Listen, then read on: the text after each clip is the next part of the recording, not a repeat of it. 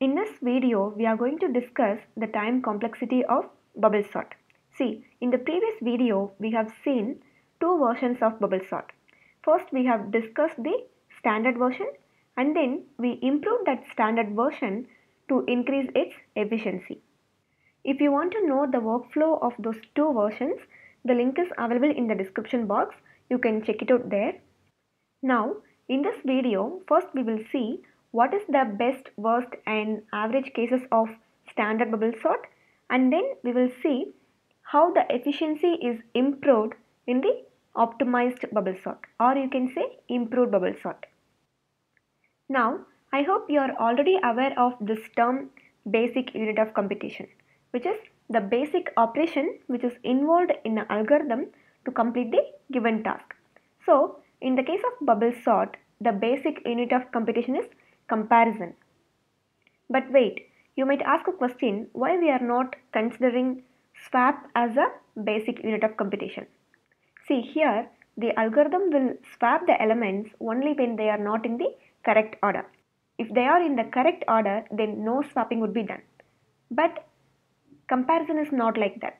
This comparison will be executed in each and every iteration, or you can say all the n-1 passes. So it is more than enough to consider this comparison as a basic unit of computation. Now, this is the code snippet for standard bubble sort. With this, we are going to start our analysis. So let's see what is best case and when will it occur. So the best case will occur when the input array is already sorted, which means the elements are in the correct order, so no need for any swapping.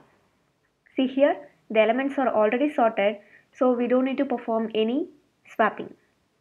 Now, this outer loop is for passes and this inner loop is for comparisons. So we are doing n-1 passes and in each pass we are doing n-1 comparisons. Then what will be the total number of comparisons? n-1 into n-1. Because in each iteration of the outer loop, this inner loop will be executed at n-1 times. So n-1 into n-1. Now if you solve this, you will get a polynomial equation like this. From this, you have to consider only the higher order terms because we are going to represent the time complexity using big O notation. So, the time complexity is order of n square. Now, let's see the worst case. So, the worst case will occur when the array elements are in descending order, which means the elements are not in the correct order. We need to swap the elements in each and every iteration. So again we will do n-1 passes and in each pass we will do n-1 comparisons. So total number of comparisons will be n-1 into n-1 and the worst case is order of n square. Now let's move on to the average case. In this average case, sometimes we may need to do swap and sometimes we may not need to do swap, which is entirely depending on the input elements. But anyway, these two loops will be executed completely. So again we will end up with n-1 into n-1 comparisons. So average case is also order of n square. See here, best case is order of n square and worst case is order of n square and average case is also order of n square. From this, we can conclude that the standard bubble sort is not considering the arrangements of the elements. Like it is not checking whether the input array is already sorted or not. And also we know that in bubble sort, after each pass the largest element in the array will be moved to its correct position. So no need to compare the remaining elements with that largest element in the upcoming passes. So that comparison is also not required. So the standard bubble sort is not considering the arrangements of the elements and also doing unnecessary comparisons. If we add these constraints in standard bubble sort, then that will be the optimized bubble sort.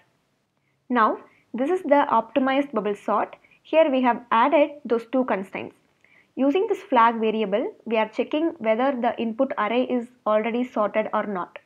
And here we are reducing the number of comparisons from n-1 to n minus 1 minus I. If you want more detailed explanation, please go and watch the previous video. The link is available in the description box. Now let's see the best case for this optimized code. Here also the best case will occur when the input array is already sorted, which means the elements are in the correct position, so no swapping would be done. See, in this case, after pass 1 itself, we know that the given array is already sorted, because in pass 1, that is when I is 0, we are doing n minus 1 minus I comparisons. Here n is 5 and I is 0, so 5 minus 1 minus 0, which is 4. So we are doing 4 comparisons, but we are not doing any swap because the array is already sorted. So the control will not enter into this block and flag remains 0, not 1, and then we are breaking the outer loop. So we are doing only one pass, not n minus 1 passes, and also we are doing n minus 1 minus I comparisons. Here I is 0, so you can say n minus 1 comparisons. Now here you have to consider only the higher order terms. So the best case is order of n. Now let's see the worst case. Here also the worst case will occur when the array elements are in descending order, which means the elements are not in the correct position. We have to swap the elements in each and every iteration. So we will do n minus 1 passes and n minus 1 minus I comparisons. Now in pass 1, that is when I is 0, we will do 4 comparisons. See here n is 5 and I is 0. So 5 minus 1 minus 0, which is 4. So in pass 1 we will do 4 comparisons, and in pass 2 we will do 3 comparisons, and in pass 3 we will do 2 comparisons, and in pass 4 we will do only 1 comparison. Now you can see here after each pass 1 comparison is reduced, but in the case of standard bubble sort, in all the passes it will do n minus 1 comparisons, right? Which is not good. Here the number of comparisons are reduced. So here we are doing 10 comparisons to sort this array. Now you have to write this in terms of n. So n into n minus 1 divided by 2. If you solve this, you will get something like this.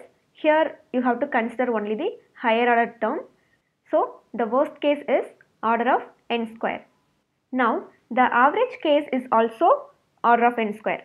In this case also, these 2 loops will be executed completely, but we will not swap the elements in each and every iteration, because in average case sometimes we may not need to swap the elements because those elements might be in the correct position.